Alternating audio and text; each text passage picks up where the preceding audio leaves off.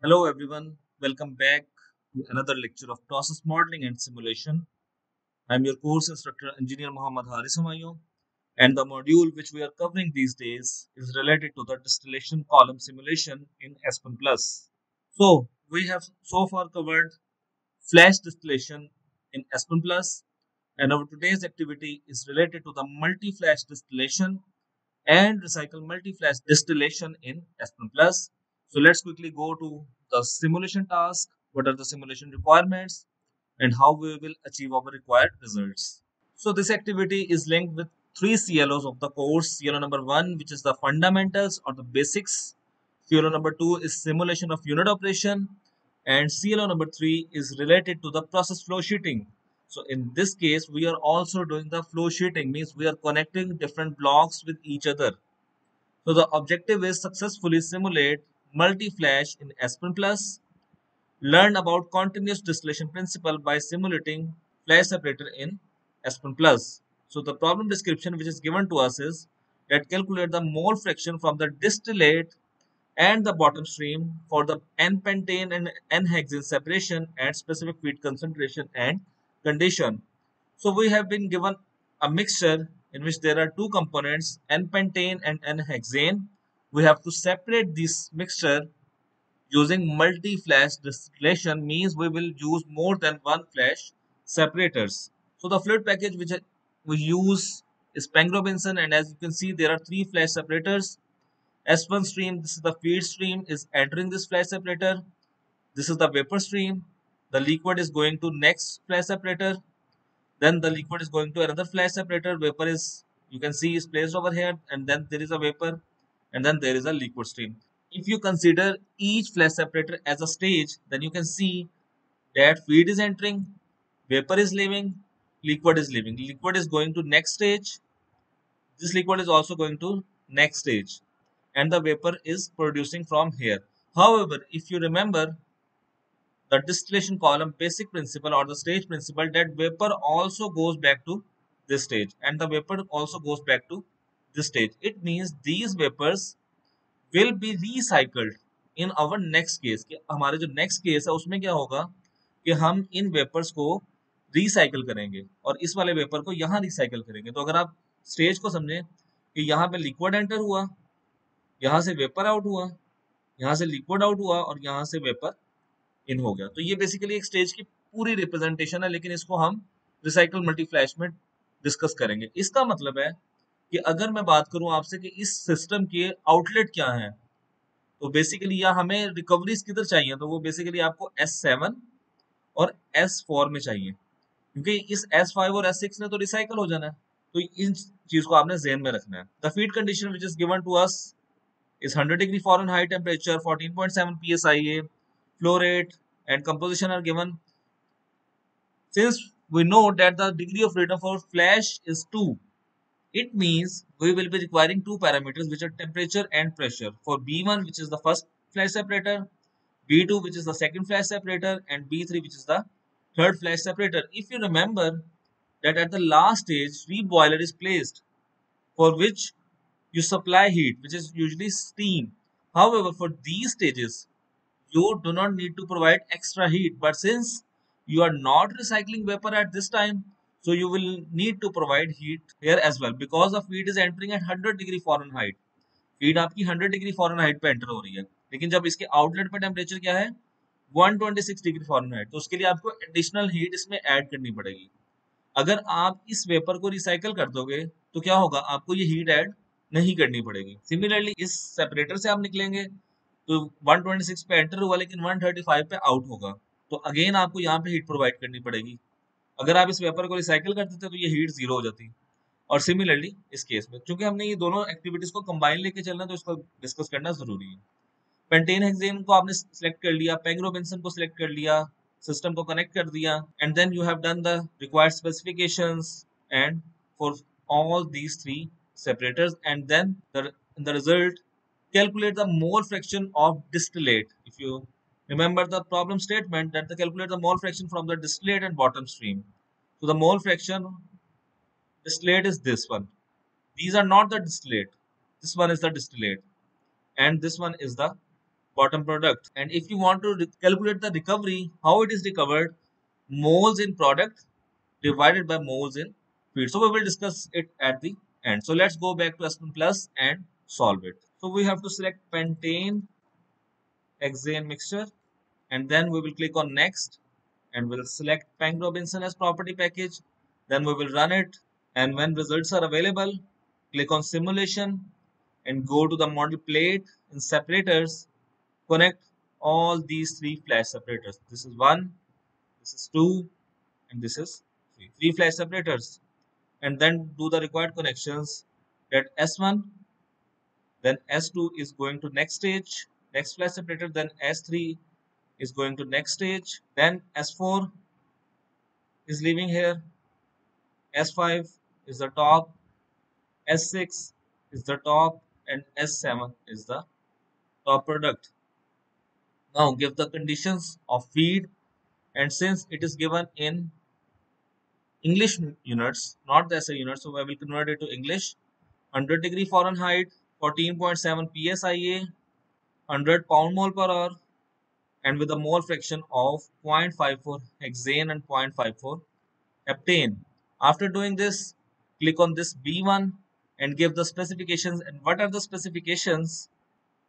126 degree Fahrenheit, 14.7 psia, 135 degree Fahrenheit, 14.7 psia, 143 degree Fahrenheit, and 14.7 psia. It means the pressure will remain the same while the temperature will change. So it will be 126 degree Fahrenheit and 14.7 psia. Obviously, it will be vapor liquid phase. Then 135 degree Fahrenheit and 14.7 psia, and then it will be 143 degree Fahrenheit and 14.7 psi. Once after giving it, you see run button is active. Simply run it and obtain your required results. So results are now available. We will go at home, and in stream summary, click on all, and we will get the results of all streams from S1, S2, 3, 4, 5, 6, and 7. Now we will scroll it down, and we will go to the mole flows and mole fractions. And obviously, the top is S7. As you can see, this is distillate, which is S7, and S4 is the bottom product. So, in S4, the mole fraction of pentane is 0.15, and for hexane, it's approximately 0.85.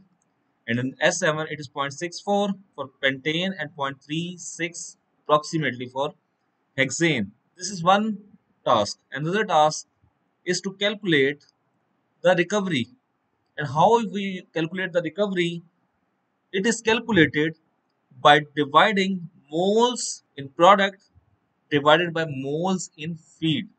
For example, if we have to calculate the recovery of hexane, we will see what are the moles of hexane in the product divided by moles in feed. Now, which product? Top product or bottom product? For example, if I take you back, and you can see this is the bottom product, which is S4, and this is the top product, which is S7. Obviously, richer pentane will obtain in top product, while richer hexane will obtain in bottom product. Means pure high pure hexane आपको bottom product में मिलेगी, और high pure pentane आपको feed के मुकाबले में वो top में मिलेगी. So 27.0337 divided by 50, it will give you an answer of 54.06% recovery. That in feed it was 50 pound mole per hour, and in top 27.0337 pound mole per hour is obtained. And similarly, if I divide 6.92784 by 50, it will give me an answer of 13.8%. It means that the recovery of hexane in bottom is 13%, 13.8%, while in top it is 54. Because we have to select the rich stream. Obviously, you can see the flow rate is very small, 8.16 out of 100, while 41.98 out of 100 is obtained in top product. While these streams are recycled streams. This S2 is the liquid stream, S3 is the recycled stream, and S5 is the recycled stream. So that's how you simulate multi-flash distillation in Aspen Plus. This is one part of our activity. In a second part, we will recycle S5 and S6, because S7 and S4 is our basic requirement. If I take you to the calculation of heat duty, then you can see the heat duty is 598,192 BTU per hour. For this, for B2, it will be 438595, and for B3, it will be 182,553 BTU per hour. So you sum it and take a value. And if I take you to the slides, here you can see that without recycle, the total heat requirement is 1219343 BTU per hour. This is the total heat load. And the recovery of hexane is 13.8%, which is multi-flash distillation, which is without recycle. And with recycle, you can see the heat duty is saved by 275,715 BTU per hour. Means if I calculated that 1219343 minus 943,628, then it is 275,715 divided by 1219343 multiplied by 100.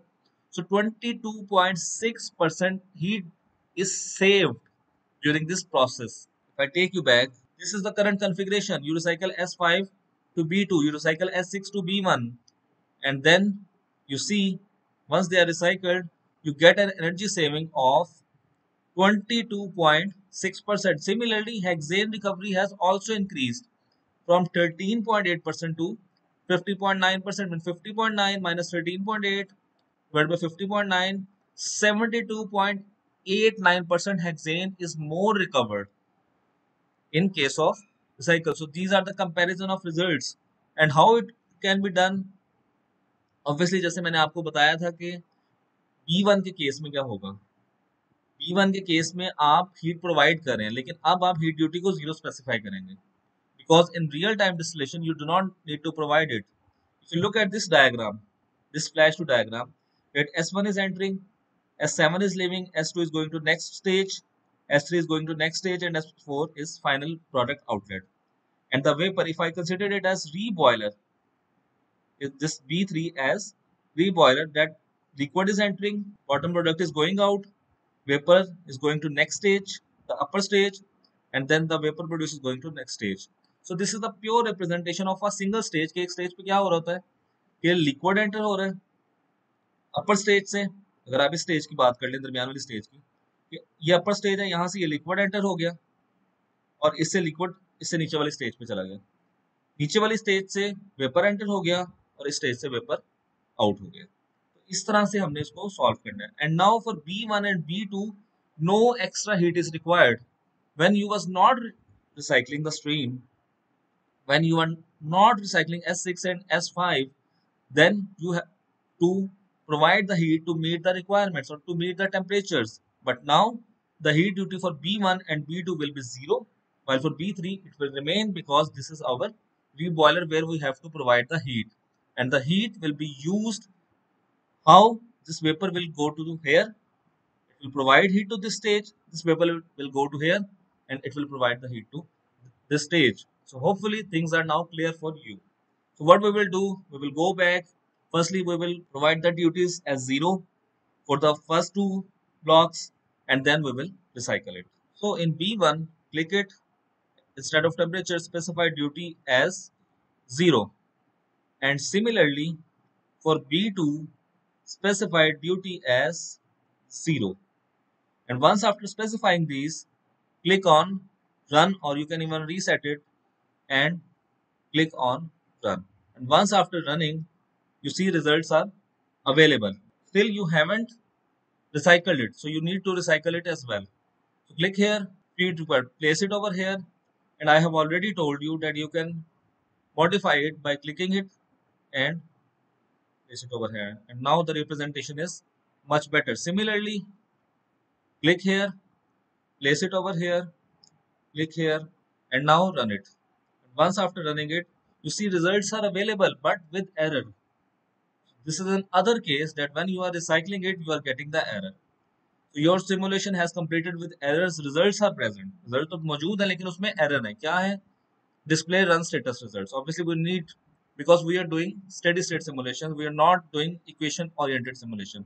Click OK, and you see the following unit operations blocks were completed with errors. B2 and B3. Obviously B2 mass balance is not there. Similarly in B3 mass balance is not there. However, if you look at it, the following convergence blocks were completed with errors. This is the main error, which is solver 1.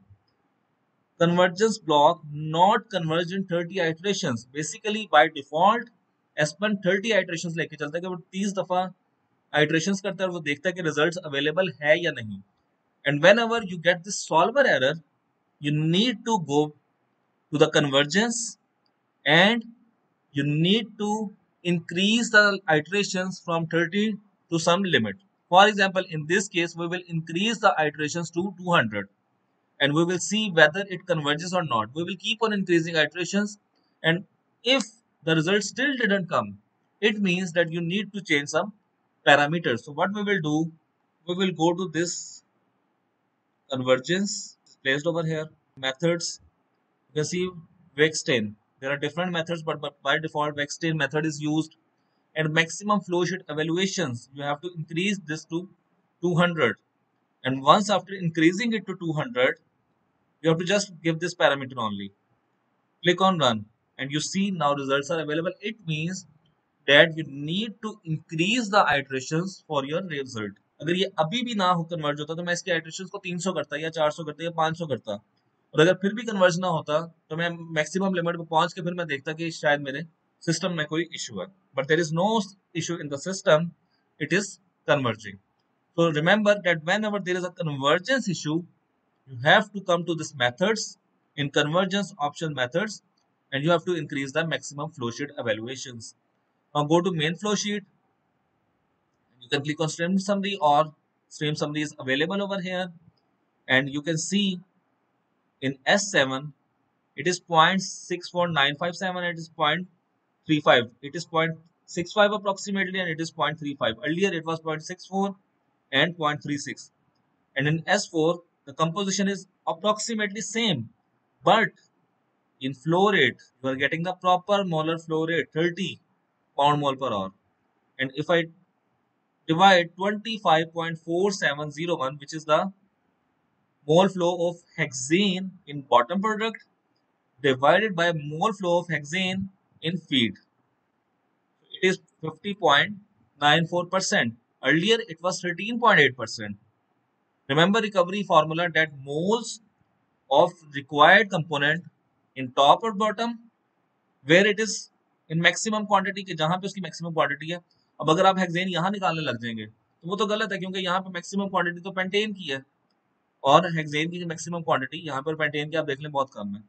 And similarly 45.4617 divided by 50, so it has increased to 90.92% recovery. There are two different things, recovery and composition, so you need to understand these concepts. कि composition wise तो ये 0.64957 है, लेकिन recovery wise कि 50 आपने enter किया और 45 आपको यहाँ पे मिल गया, 45.46, और रिमेनिंग आपको क्वांटिटी यहाँ पे मिल गई. ये जितनी स्ट्रीम्स है S5, S6, S2, S3, या तो ये लिक्विड स्ट्रीम्स है जो अगली स्टेज पे एंटर हो रही है, या जो S5, S6 है आपकी वो रिसाइकल स्ट्रीम है. And you can see by clicking on B1 result that the heat duty is 0. Similarly, B2 result, the heat duty is 0. And similarly, B3 result, obviously you haven't done any change to B3 regarding temperature pressure conditions, but obviously the heat duty will change because it is now acting as a reboiler. So you have to provide the main heat to there.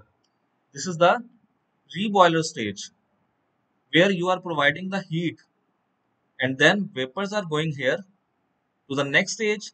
Liquid is going to this reboiler. You are getting the bottom stream over here, bottom product. Vapor is going to next stage where liquid is entering from upper stage and vapor is going from this stage.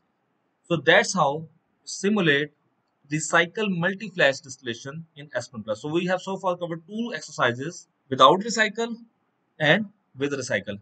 Keep this file safe. आपने ये file save करके रखनी है, because our next activity, which is similar distillation column, is based on this, that we will use these three flash separators and then we will simulate further. So keep this file safe in your database so that you do not need to do the task from zero. Okay, so thank you so much from this lecture.